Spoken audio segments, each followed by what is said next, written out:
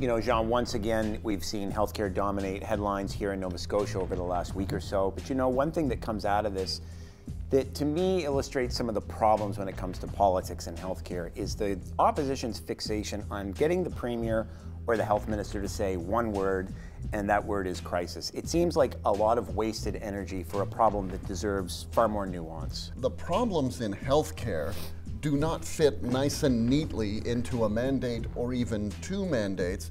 And I can go back 25 years and list the premiers who have had to deal with successive healthcare problems, whether it's underfunding or mental health or whatever. These are recurring problems that happen mandate after mandate, and so far we haven't been able to get a fix for all the problems that ail healthcare. But that's, I don't think, a realistic expectation. Well, it's not, but it also illustrates how many moving parts there are with a file as big as healthcare. You're dealing with, in this province, one of the oldest and sickest populations in the country, and so those people inherently cost more to treat. But by extension, the healthcare workforce is also starting to age out. The issues we're seeing with doctor shortages are in a lot of ways connected to retirements and doctors who are coming in not wanting to take as many patients. But I think the other thing that's worth illustrating is that Nova Scotia is not an anomaly in this.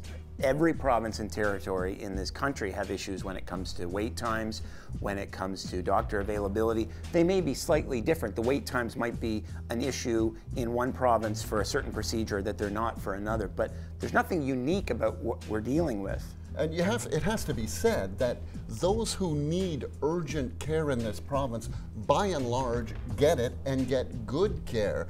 The ambulance service is second to none, and urgent care, as I said, moves you to the front of the line, which is why people are waiting longer in emergency rooms for non-urgent care. It's, in many ways, as it should be. It's frustrating if you happen to be in a lineup waiting 6 to 8 hours to get in to see a doctor in the ER, but it's because they're caring for people who are much sicker than you. Right, and so that brings us back, though, to the issue of how do you solve those problems for the people who aren't the most acute patients. And I think it illustrates just how complicated it is, just how difficult it is, and frankly, how it requires a more constructive and nuanced debate than simply screaming at the top of your lungs for the Premier or the Health Minister to utter the word crisis.